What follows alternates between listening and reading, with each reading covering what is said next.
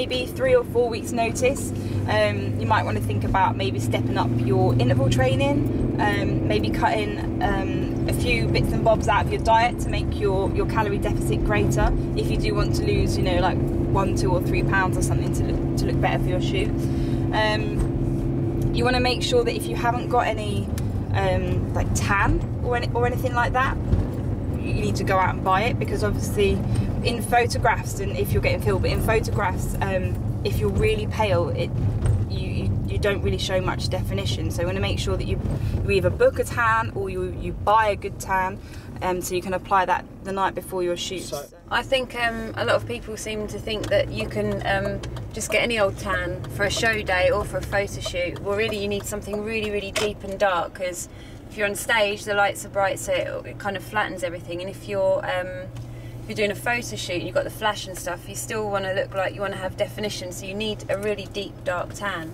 So I don't know, a lot of people like to use Jan Tanner or I LA, use Jan Tanner, yeah. Jan Tanner or LA Pro Tan. Pro Tan's quite good as well. Yeah, Pro Tan's good. I mean, so those 3 good mates. There's lots to try, isn't there? There's lots of different things. And the other good idea is to try it out for a week or 2 before the shoot, so that you know how your skin's going to react to it. Not like me and Mel last night. We put a tan on, looked really dark and washed it off in the morning and it all disappeared.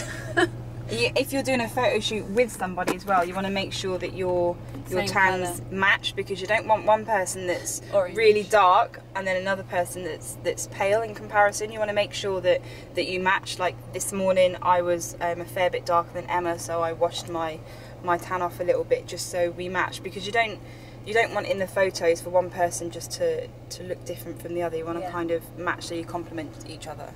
I always find just upping your water intake sometimes by an extra litre can really make a difference. Definitely. People get scared to drink so much water before a shoot or before a show because they think they're going to look bloated, and you will do when you go to bed, and you'll be really uncomfortable.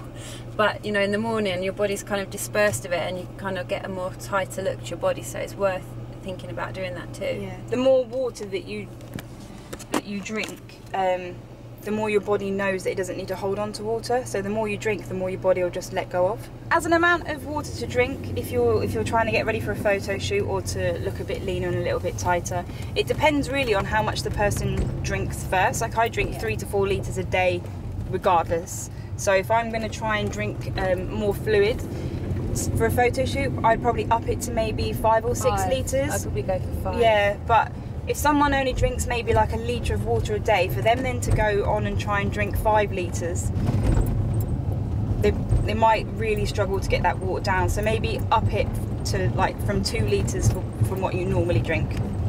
You're probably going to be doing it yourself, so maybe look for some ideas of other shoots that you've seen that you like, get ideas of hair and makeup, or maybe even ideas for like clothes and style that you want to wear, that you can copy, or kind of, you know, gives you a good idea what to do. And I guess, I mean, practice, just practice, and try and get on as much makeup as you can. Yeah, as with your body under the lights, your makeup's the same. So you wouldn't want to wear makeup that you would wear in an everyday, you know, when you're going shopping, or even if you were going out on a Saturday night. You want to make your makeup a little bit darker, because the flash of the camera seems to wipe your makeup away. So you want, when you're doing your makeup, practice applying it that little bit darker, or that little bit brighter than what you would normally wear it. So for me on a shoot day, I would have my breakfast, which is generally oats, and I would miss my shakeout.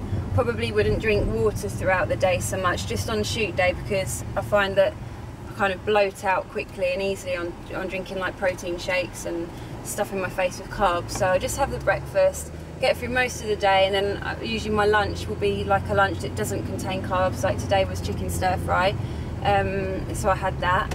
And then I'll kind of keep off of the food and the water as much as possible, really, just until I've finished doing the shoot or doing the show. If you do need to snack, I guess things like rice cakes or oat cakes are okay, but generally just try and get through the day without it. It's only one day, isn't it? And then obviously as soon as the shoot's finished, just refuel on all of the food that you're meant to have for that day. I eat all of my meals the same. Do you? Yeah, well, more or less, yeah. Well, It does depend on what shoot it is. Like if we're doing a workout that involves... If you're doing a workout, then you need to fuel yourself, yeah. But if you're doing like it's bikini... just... Yeah, if it's in a bikini, like my... I think I'm like you. If I drink a lot of water and I eat my meals, my stomach bloats out quite fast. So if I was doing more of a shoot in a bikini or like a short top and shorts and stuff, maybe I would just cut my water down a little bit. And maybe just have my meals, but just little and often snack on them, like not have all of my lunch in one go, just snack on things, just so that my stomach stays a little bit flat, because I do tend to bloat out quite fast.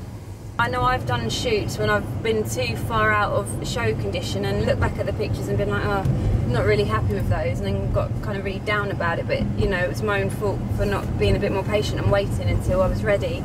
I haven't really seen anything bad. There's a lot of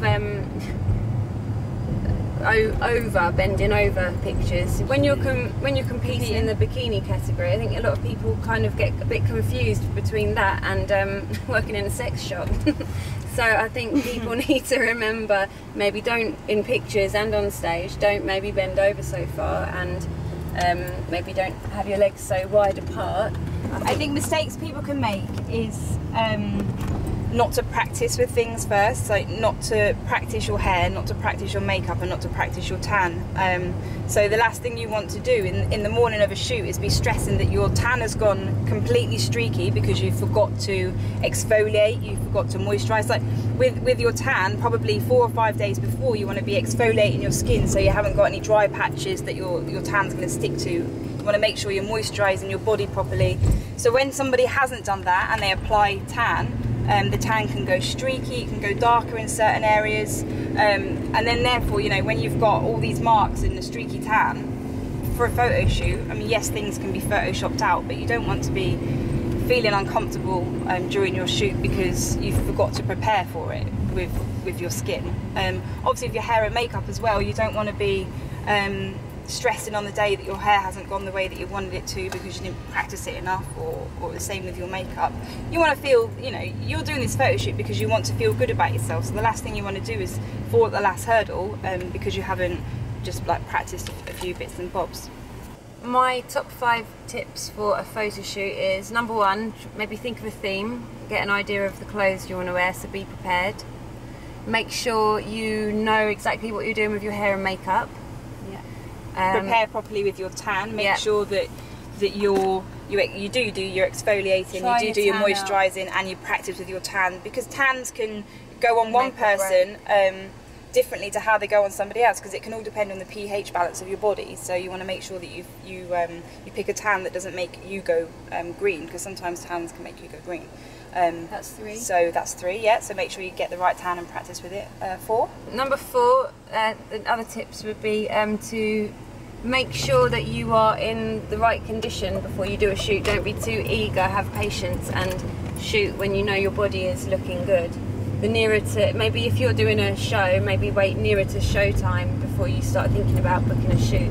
Even if you don't compete and you just want to do a shoot because, you know, it doesn't always have to be about competition. If you want to do a shoot because you want to have those pictures for yourself in good condition, well, if you're doing that for yourself, then make sure that you get your body in good enough condition in the first place, so that the pictures come out well and you're kind of proud of yourself for the condition that you reached. And number 5, I would say that enjoy your photo shoot, because if you kind of feel a bit uncomfortable, that can come across in your photos. Yeah, relax and don't worry. So just relax. And you've done all the hard work, now the fun bit. Enjoy it. You've done the hard work of the hair, the makeup, the tan, getting your body ready. So just enjoy it. Have a good laugh with the photographer. Every photographer I've worked with 3 or 4. They're really approachable. They have a good laugh with you, and they will give you direction. Yeah, they'll give you direction if you should need it. But yeah, just have fun and enjoy the whole experience.